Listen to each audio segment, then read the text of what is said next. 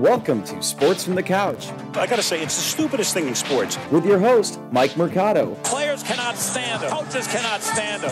Most importantly, the fans can't stand him. Brought to you by Mercado Airwaves. I'm gonna say it once, and hopefully I'm wrong, but it's a disaster waiting to happen. That is so bad, that is absolutely brutal.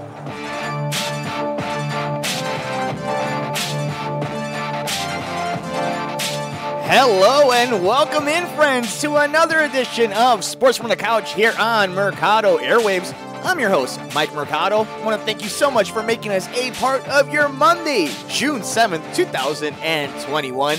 I hope each and every one of you had a wonderful, safe weekend.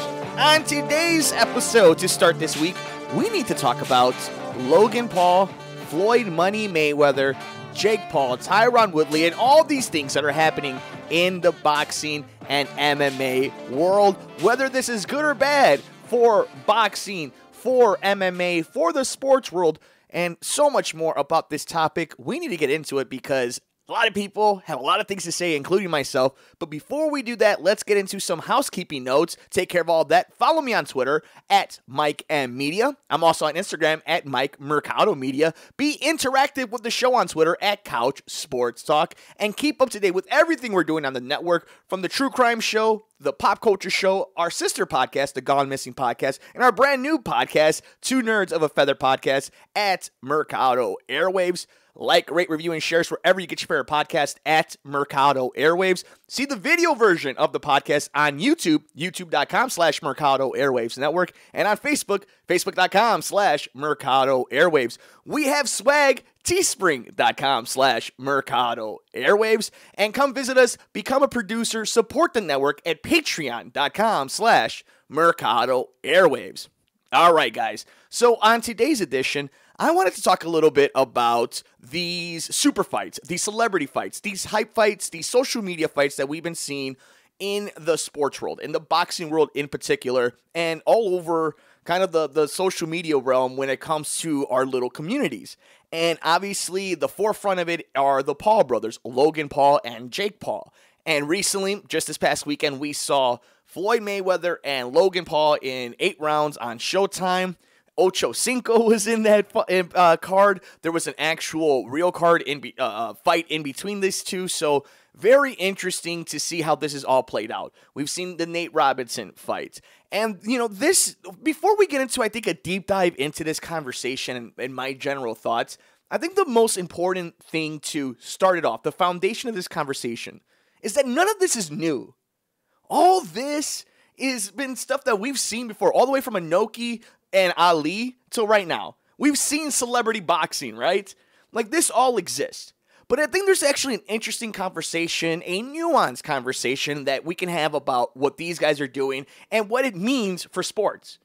I mean, right away, the first thing you got to realize is that these MMA fighters, especially in the UFC, which I love, the Ultimate Fighting Championship, I love Bellator, I love all these guys. I love these organizations. The men and women, the superstars are amazing. And I love the fights. And I love Saturday nights being a must-see TV for the most part when there's awesome UFC cards like there are this weekend. But they don't get paid. So when you see a guy like Tyron Woodley, one of the greatest welterweights to ever do it, have to make a fight like this with Jake Paul, it's because they're not getting paid. So we have to be fair about the entire scenario, right? Okay. So my first point is it good for boxing? Because we know it's not a good thing for MMA. We know it's not at least it's a black eye for the MMA community and for the UFC when it comes to how they're paying guys, how much they're paying them, where they're paying them, and the circumstances, whether or not they're going to get that check depending if a fight goes through, all that, right? But is it good for boxing? I guess my argument or my mindset of this is you're going to have the super fights anyway, right? Whether it's Joshua, whether it's Fury, whether it's Wilder, whether it's Canelo. You got guys that are out there that are going to sell pay-per-views. There's a few dudes over on Fox. Like, there's some killers out right now. And some of them are household names. Some of them are names when you hear them, you're like, yes, I know that guy. I've heard that guy before. And then there are some where you have no idea that you're watching a superstar. And when you have something like this, I think there was the idea of having your cake and eat in it too, right? Maybe put on a really good super fight in an actual competition and then also having one of these celebrity fights. But we've seen how that goes, and that's out the window. So then it just becomes on its own, on surface value, is it good for boxing? I don't think it's good for boxing the entity. If it's good for boxing the sport in the public knowledge and in the consciousness and excitement and hype, yeah, that's good. But again, the main guys are going to sell their pay-per-views. The big problem comes down to boxing itself. Boxing not being able to make these fights that fans want right away. That's a problem. You know, whether it's Crawford, Spence, like there's this all these crazy things that are going on, right? So boxing in its own right has not done itself any favors. You know, and I guess you can make the counter argument of like, UFC gives us the super fights. The UFC gives us all the fights we want. And these guys still aren't making money. Yeah, but while true, it's always on. They're on ABC. They're on the ESPN app. They're constantly getting promoted. And that's money. Anytime you promote something on television, that costs money. So, you know, which one is it? I love Showtime. Showtime goes all in on their coverage, right? And shout out, remember how great HBO boxing is. Like, there is room for great content when it comes to boxing. But it just doesn't have the same outreach. So, is it good for boxing? Probably not. But it sure as hell is good for the guys who are able to make money off of it, for the entities, for the media, for those athletes, for the venues. Yeah, people are making money off of it. Now, whether or not you enjoyed it, I mean, that's, you know, buyer beware. Nobody's telling you it's going to be great. You're not watching, you know, Israel Adesanya fighting. You're not going to see Fury versus Joshua or versus Wilder. You're not guaranteed anything great when you're getting a Logan Paul and a Floyd Mayweather in an 8-round exhibition. Now, I think it is fair to make a highlight of they charge $50 during and after a pandemic for this. But I can't let the fan off the hook. Whether you streamed it illegally, right? You pirated that bad boy. You spent your time, your valuable time watching it. That's your fault. If you dropped the $50 and knew that this was the circus you were going to get, and this is what they delivered, that's your fault. Now, if you're an actual fan of the Paul brothers, of Logan, Jake, you're a fan of Mayweather, and you enjoyed your Sunday night, you had some food, it was beautiful weather, you had some brewskis, a soda here or there, and you watched the fights, you enjoyed it, God bless you. To each their own, whatever floats your boat, right? But if you're going to spend the money knowing you're going to complain, that is on you, and I don't feel bad for you. Buyer beware, especially in these scenarios. There are plenty of great UFC cards, boxing cards that you could pay for less money to watch, and you chose not to. And then when I was coming up with this, the next thing I thought of was, does boxing even care? You know, we spent the first part of the conversation talking about, is it good for boxing? And then, you know, whether the fan is spending money on it, their hard-earned bucks for this, whatever this is going to be. But does boxing even care? Because there is so much money on the very top, right? That's where the little fishes under the shark take their money from a Tyson Fury fight, right? Or in the UFC, a Conor McGregor fight, right? Boxing doesn't care. Because obviously they haven't, if they haven't changed any of their practices throughout this entire time. They've seen fandom go down. HBO got rid of boxing. So does boxing care? Or is boxing just like, thank you for talking about this? Because unless it's Canelo, we can't sell these damn things. I don't know if boxing even gives a damn. I don't. Now, what's funny about boxing not caring, right? And then obviously Ben Askren, Nate Robinson, all these athletes that come in, and the ones that specifically go against the Paul brothers. Where I think the mix-up happened is, not only does boxing not care, but what aggravates people is that they're decent athletes. They're not pro boxers, but they're decent athletes. So you would think boxing on some level would care. That they would, if they're going to try to exploit it, they exploit it in a way that everybody benefits from it. I have no idea where they stand when it comes to these type of specific scenarios.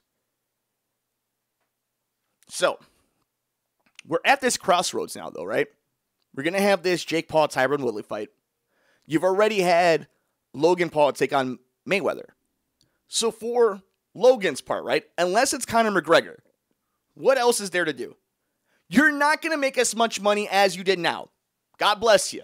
Save it and enjoy your enterprise. And for Jake's sake, you know, he talks about he wants to be at least a decent fighter. He wants to be respectable. Shout out to him. That's cool. Good for you. Hopefully you put in the work. These are athletes. These guys are athletes. And you beat Tyron. You start getting these, you know, this notoriety of being the MMA killer, and you schedule it right. There is a little niche for that. So Jake does have a little bit more room to go as long as he keeps winning. It's going to be an interesting fight with Tyron because Tyron's not the greatest of boxers. He's got a lot of power, but we've seen the age catch up to him. This isn't an MMA fight, so this isn't a wrestling match. So there is some intrigue in this matchup. Not enough for $50, but interesting enough to keep a side eye on it. He is the younger brother. So I think his path to making more money, to selling pay-per-views, there might be something there for him. Logan is interesting. We've seen him do the WWE stuff. We've seen him do the other multimedia things, the corporations, the businesses he owns. Where is there for him to go in this realm? So we're in this realm right now. We're seeing the former athletes fight. We're seeing YouTubers fight. This is nothing new. We've seen Tanya Harding fight, for God's sakes, right? Can this continue beyond these two guys? I don't know if it's going to be as lucrative. It's kind of like the Bitcoin era thingy, trading cards. It's like there's a bubble. Some of them last longer than others. Eventually, everything bursts. And I think these two dudes saw it. They pulled their best Daniel Day-Lewis. They sucked up all the oil, and they ran out like bandits. And they're going to keep doing it as much as they can. But I don't know if you're going to be able to just get Joe Schmo to care about random athlete fighting. I don't know if that's going to be a thing. I don't know if there's an appetite for that when you could just go on World Star and watch other people fight for free. So I do think that they've kind of burst their own bubble. And they're going to maintain whatever the aftermath of it is, right? But they're going to keep it. And it's going to go to these two dudes. I definitely do. If Jake wins, I think he does have more of a future making money in this than Logan does because he's done the mountaintop. Unless Conor is for real. It's interesting, too, that it goes back to what we talked about at the beginning. Like, these guys, these big stars, think about all the money. And Mayweather talked about it in an interview with the boys over at Morning Combat. Shout out to Luke Thomas and Brian Campbell. They talked to him about this fight, and he mentioned, he's like, when he saw how many social media followers he had, that was enough. He didn't have to know who Logan Paul was. He knew that he can exploit and make money off of this because there was enough notoriety and popularity. But these are the two. This is the most popular boxer of all time, right? Or more polarizing one of his generation. And the YouTuber, right? Like, at what point does it get bigger than that? Unless you bring in Conor McGregor. But if Conor's going to come back, it's going to be against Mayweather. So I don't know where Logan goes from here. But, you know, I think kind of wrapping up this conversation about these guys specifically and this role that we're in now in professional fighting or pro fighting is, depending on what happens and if Tyron is taking this seriously and if he has some power left in him with smaller gloves, we'll see the type of chin that Jake has. But we know that these are big boys. They're athletes. It'll be an interesting fight. I think this is actually more interesting than any of the other things that they've done before. Especially the Ben Askren thing. Like, this is actually pretty interesting. Just out of curiosity, right? So, I'll keep my eye on it. We're not going to cover it, but I think it's okay if you keep your eye on this. So, I guess in conclusion, right? This whole conversation, you've sat here on Sports from the Couch with Mike Mercado on Mercado Airwaves, and we've had this talk. So what? What now? I guess it's okay to watch these things, right? I think it's okay to watch this if you know what you're watching. And that you have that understanding and that mindset. You know, when you go see a Transformers movie, or then you go see a Martin Scorsese movie, or you go listen to one pop band, but then you listen to an orchestra. It's like there's different levels and there's different enjoyment to life. You can go right ahead and watch whether you're a Logan Paul fan, beat up Mayweather. Whether you're a Mayweather fan, beat up Logan Paul. Or whether you hate both of them and want to see them both get smacked around. There's an audience for that, and that's okay. It's like ice cream. Vanilla, chocolate, strawberry, Neapolitan, whatever it is, everybody has their own flavor. You could keep yours on your side. I don't want it touching my ice cream, but that's okay if that's how you feel. Because at the end of the day, as long as you're not hurting anyone and no one's hurting you and you know full well what you're buying, I think, what the hell? Enjoy it. Boxing's not giving you the fights that you want, and MMA is going to give it to you, but they're not going to pay their dues. So, damn it, why don't we start a fight? Which, by the way, I am now starting a campaign. If you want to see me fight another radio host, media host, TV personality, let me know. I will do it for $5 at one of the local barbecue joints or one of my barbecue family joints, and we will box, and it will be fantastic. But with that, thank you guys so much for joining us on this edition of Sports from the Couch here on Mercado Airwaves. We hope you enjoyed this episode. Make sure you're following us all over the universe. I'm on Twitter at Mike M Media, Instagram Mike Mercado Media. Be interactive with the show with us on Twitter at Couch Sports Talk. Let us know, did you watch this fight? Do you regret paying for it? Will you watch any more? That's Couch Sports Talk and at Mercado Airwaves to keep up to date with all the podcasts that we're doing here on the network. Support us on Patreon, patreon.com/Mercado Airwaves Network, and of course, teespring.com/Mercado Airwaves. You can support us right there as well. YouTube.com/Mercado Airwaves Network for the video version of the podcast, and on Facebook at Mercado Airwaves. Keep up to date with us. Make sure you guys are following us to see when we're putting up a new episode of The Good Brothers, Two Nerds of a Feather podcast, our interviews with athletes and celebrities, and of course our sister podcast, The Gone Missing Podcast. Enjoy all the games. Take care of yourself. Take care of each other. We will see you next time here on Sports from the Couch on the Mercado Airwaves Network. I'm Mike Mercado.